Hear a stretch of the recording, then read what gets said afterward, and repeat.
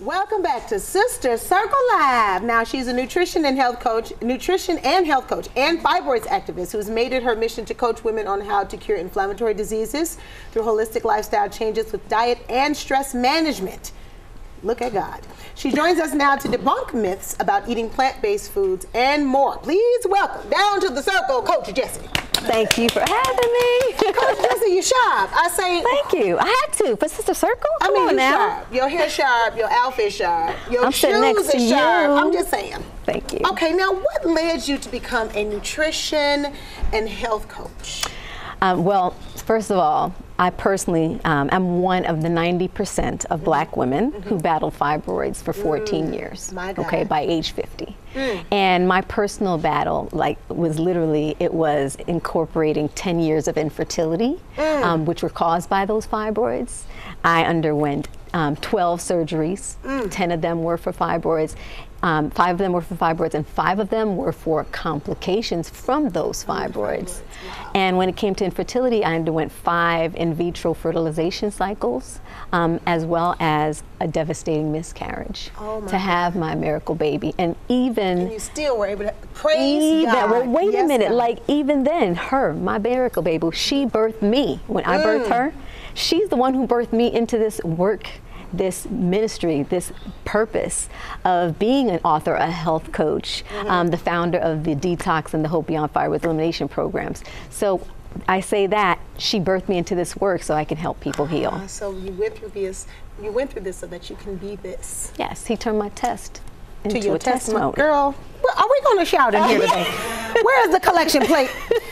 Okay, so vegan and plant-based diets have become very popular over the years. You see everybody and their mama want to be a vegan and a vegetarian child. What are some of the things about the vegan and plant-based lifestyle that many people still don't understand? Well, I think the number one thing is, first of all, why are you doing it, right? And it is a craze. Don't jump on the bandwagon, right? And understand that the reason you want to do it is because of the health benefits. We say to people, it's time for you to become the expert of your own health. Right. Okay? And if poor health is a destination. Right, but I don't want to go there. Right. So if I don't want to go there, then there's some, GPS will say reroute that baby and say, okay, where do I want to go? So I actually want to achieve real health. And the biggest thing that I see in terms of the myth is that there are a lot of things that are promoted as vegan, as plant-based and organic even that are not healthy. There are these myths that are promoted as healthy options, but the truth is they're really trading animal-based toxins for plant-based toxins. And that's where we want to help people understand. And you know what's interesting? I tend to see a lot of obese people who claim that they're vegans and vegetarians. What is it that is happening with them that is not, because I think a lot of times people are trying to adapt these programs because they think it's going to create weight loss. But why? What is the deal with that? Why are we still seeing obesity with people who are vegans and vegetarians? So I love that you asked that question because when you look at what I call the myths, right? One of the biggest thing is, so if you turn around, you'll see that there are plant-based meat alternatives everywhere, right? All the major companies are doing them, right? But guess what? They are laden with toxins, right? This is where you got to read your labels. Just because I said it has vegan on it, or plant-based or organic, doesn't mean it's healthy. So one of the key things we say is read your labels. Soy is a major ingredient in a lot of these things. But guess what? Soy is a catabolic steroid that metabolizes into a carcinogen, and it causes things like fibroids, endometriosis, high blood pressure, right? Heart disease, obesity, because it causes inflammation, like you just said, right? Let's get into these myths. Okay. Okay, so the Impossible Burger, Beyond Meat, protein substitutes. What's tea with these? So here's the deal. There's no judgment when people are on their health journey, right? But let's go back to reading your label, right? When you look at something and you can't pronounce it, like methylcellulose. Get rid of it. It's a chemical compound. Okay? When you look at that and say, wait a minute, what's that actually going to do to my body? Right. So just because, again, it's called plant-based, big, but it tastes good too. Dang. We can't do no. We don't down everything. I'm sick of it. But you know what? The healthy food that's really healthy and drives your health, it tastes good because it makes you feel good too. Right. Right. And you think in your mind, I'm doing good, but you're really not. So instead, if I could recommend a shift, I call them the shifts. Use jackfruit. Fresh jackfruit. It is so good. It is an immunity booster. It's great to lower blood pressure. Great for your skin, digestive system.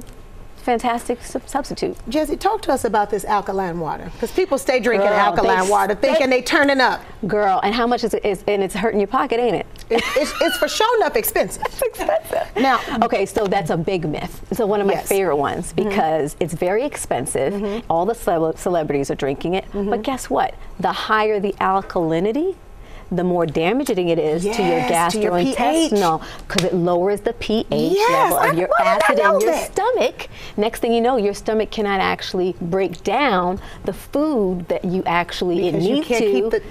So now you cause acid reflux. It causes for you not be able to break your food down. And instead, you could just be drinking shift number 2, distilled water. Okay. Flaxseed and wheatgrass, give us them.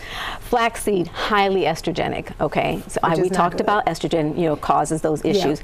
So instead, use hemp seeds that are a fantastic source of essential fatty acids, as well as iron, protein. People always say, where do you get your protein from? Hemp seeds, 3 tablespoons of hemp seeds, 10 grams of protein. Yes. All right, so that's a great substitute. Okay, and really quickly, what is the biggest tip that people can take with them this holiday to kind of stay plant-based, stay healthy, but still have a good time? Okay, number 1 is decide my health is worth it, okay? Fun is cool, but generational health is more important than the moment, right? My God. And when you look at making those decisions, what you want to say is, all right, for me, I'm going to decide one thing at a time. I'm going to make a change. Download our free food list so you can hit all those things. And on those good notes, thank you, Coach Gessie, so much for joining us today. And to keep up with her and get more guidance on detox living, please visit thedetoxnow.com.